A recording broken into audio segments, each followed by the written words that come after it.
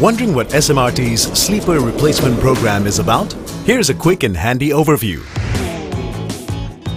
First things first, what are sleepers? Sleepers are the rectangular blocks that support the rails upon which trains run. They help transfer train loads evenly across both rails, thus minimizing bumps and ensuring a smooth ride for passengers. There are two types of sleepers, timber and concrete. While timber sleepers have a lifespan of 25 years, the concrete ones last twice as long. The current timber sleepers in our rail network were laid in the 1980s and are reaching the end of their natural life cycle.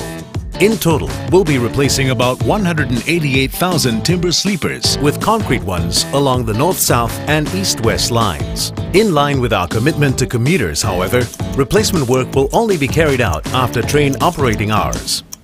Still, we seek your kind understanding. Sleeper replacement involves the use of heavy machinery like road rail vehicles and is noisy.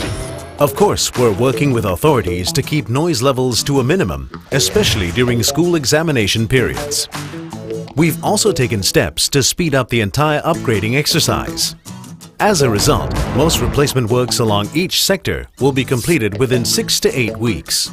And the entire program will finish 3 years ahead of schedule in 2016. The SMRT Sleeper Replacement Program, ensuring a safer, smoother and more reliable ride for commuters.